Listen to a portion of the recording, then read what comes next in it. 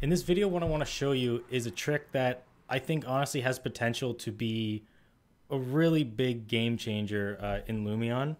There are some problems with this right now, unfortunately. I'm going to show you what the issue is.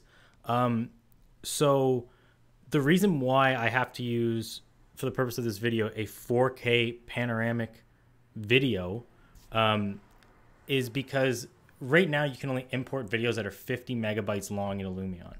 Now, you might be able to make this work with what you want to do, but that actually makes it so you can only really have like a 6-second video, and that's at 4K.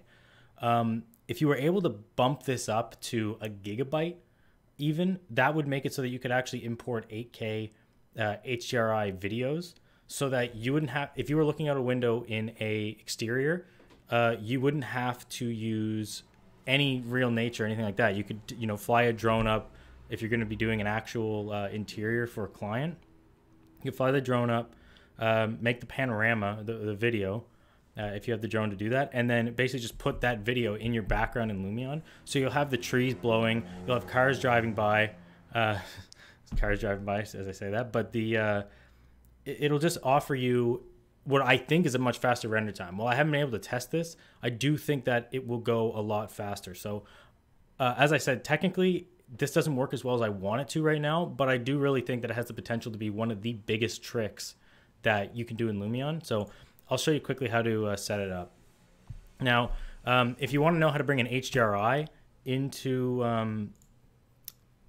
SketchUp or like Blender, or sorry, into Lumion, I do have a couple other videos that I'll put up above here. But for now, I actually have an unwrapped sphere that you can get right off the 3D warehouse.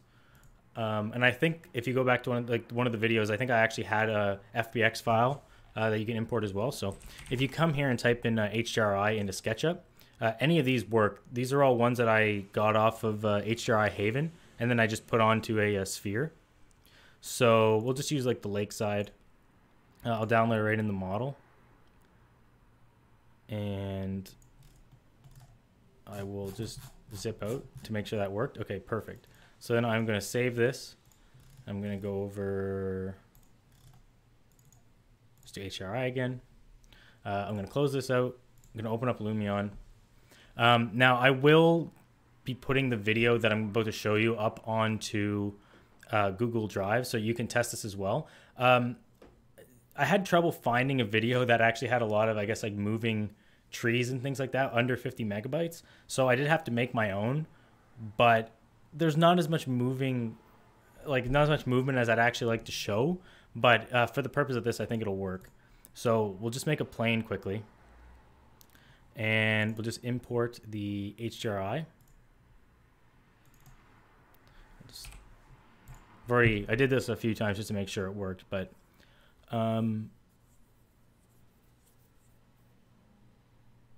yeah, so it comes in like this. Now, if you use the SketchUp one as opposed to the Blender one, you get something that looks like this. You're going to click on the outside. I just had to make it glass so you could see it well in SketchUp, but we're just going to go to the material and we're going to make this invisible. And then what I also like to do with this one is, I got to go back inside for a second, but go to the weather, and I put the sun position all the way up. And maybe just turn the brightness up actually turn it down a little bit, because we are going to be making this emissive, just so you can see it a little bit better. So we will go to standard,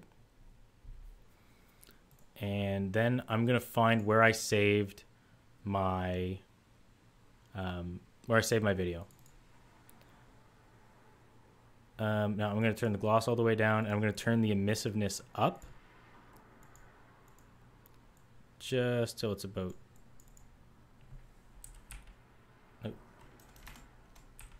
0.1. That should be good enough, just because I did take this on a pretty sunny day. So if we look back here, we can kind of see that obviously, like, I'm moving a little bit. The actual photography could have been a little bit better, but as you can see here, so there are waves moving, and as long as you have the sphere unwrapped properly, then a panoramic video should come in no problem. I took this on a Ricoh 300-degree theta, I think. So it can only go up to 4K for this one. But if you were able to get your hands on an 8K camera, and then Lumion makes it so that you can upload basically any file size you want, because I think the reason why they originally made it so that it's 50 megabytes, maybe there's limitations on the software, but I'm assuming that it's just so that people don't make really big files, and so it doesn't bog down your files. But I think that that actually is now becoming more of a burden, because if you could just have a crystal clear background looking out the window, then you don't need to put real nature in. You don't need to put any water in. You don't need to put any materials in, which materials actually use a lot more of your computer power than you'd think. And, you wouldn't have to set up the rocks. So even if it took you a couple hours to drive to this spot, take the drone shot and drive back, you'd actually still probably spend less time doing this. So this is something that I put for feedback into the Lumion devs, just because if there was a way that we can just start using panoramic HDRIs in Blender, that would be pretty incredible. Now, this was a MP4 file, so I think that's the only kind of file that you can bring into Blender. Let me double check that quickly, actually, just to make sure. Yeah, so it's an MP4 file. I'm pretty sure that is the only one that comes into Lumion, not Blender. Been using too many softwares lately. Holy shit. So yeah, that's all I wanted to show you guys today. Hopefully I'll have a better example to kind of show, but I think that if we just kind of zoom right in here, hopefully you can kind of see this on YouTube, but the waves are moving. So if you could get something that was like 30 seconds long, and then maybe you played around with it in like Premiere, then you could kind of loop it so that the trees and everything are moving like fluidly, and there's no like, I guess, sudden stop when the clip comes to an end. And if you could do that, then if you're doing interiors especially, or even just like maybe a particular scene, you can just match exactly what the location would be if you needed to, or just kind of have generic ones to bring in. So hopefully you guys found this to be an interesting video. It is kind of disappointing that you can only do 50 megabytes right now, because I do think that if they ever remove that cap, then this could be one of the best tricks for Lumion. And honestly, could change kind of the direction of the software, because it would speed render times up even more, I believe, even if it would make your file size bigger. So yeah, thanks a lot for stopping by, guys. If you're not already subscribed to the channel, I would really appreciate it if you hit that subscribe button. I'm going to be releasing about a video a day this week, and I think that they're all pretty cool. So if you are subscribed already, thank you very much, and I will see you in the next one.